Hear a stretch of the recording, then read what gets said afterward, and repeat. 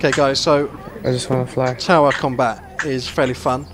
Again, it consists of the same sort of logic we applied at the tech plan there, is not using the standard walkways.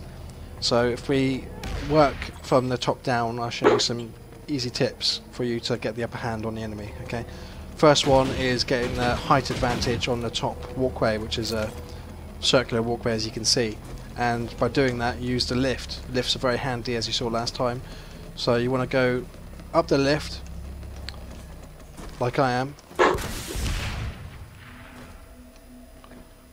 and you want to get to this position here.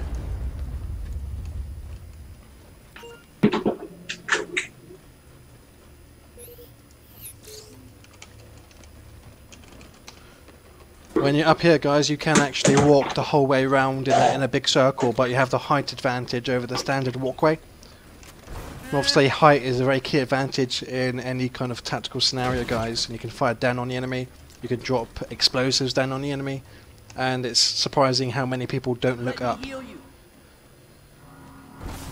Also guys, if you're at a tower yourselves and you and your buddies are dying and you're not sure why, look up and it's probably someone standing right here. That's why motion spotters can be so helpful, because then you can see that somebody is at the middle of the tower. Yeah, but it's not so clear when you're where we are, because the motion spotter could be on the actual standard walkway or below. I always put them here in the middle. Luckily, I learned this a long time ago. But I use the spotters, not the darks. But I do recognize it quite So you quickly can when go they even are in higher the if you tower. see where time to die is. That's another good position. The big problem of where time to die is though is that it's fairly static. Sometimes if you're trying to drop down to where we are, you're prone to actually falling off down to the standard walkway. So I'll give you guys a few minutes to practice that. Whilst you're practicing guys, I'm just going to grab a quick cup of tea. Back in 2 minutes.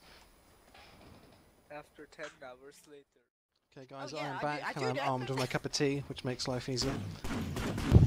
Okay guys, so if How'd you anyone have your can, tea? everyone can group up on me and we'll go to the next phase.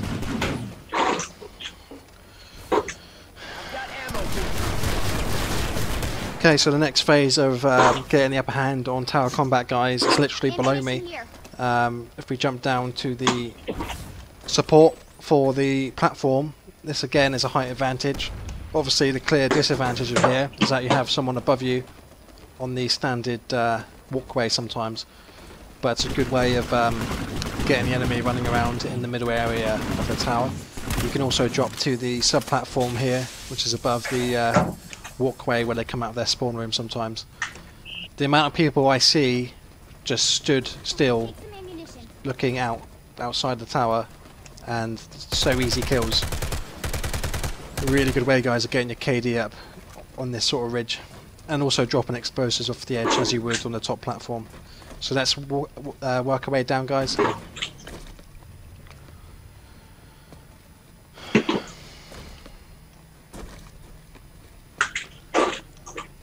Another fantastic way of getting your kills up guys is right here.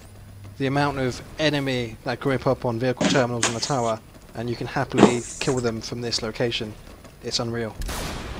Throw grenades there, get lots of grenade kills doing this. If you've got anti-personnel mines, you can put anti-personnel mines on the bottom of the stairs and the top, so when they notice you they come after you and they get blown up. And it's quite an easy way to actually fall back from, because you can jump down to where time to die is and then retreat from the tower, or you can actually go up and go to where we were at the top of the tower, back at that height advantage.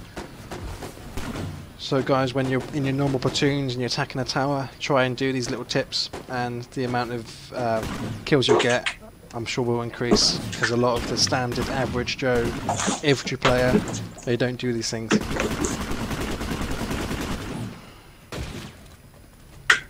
Okay guys, so that concludes my real basic combat tips and the tech plan and tower tips for combat.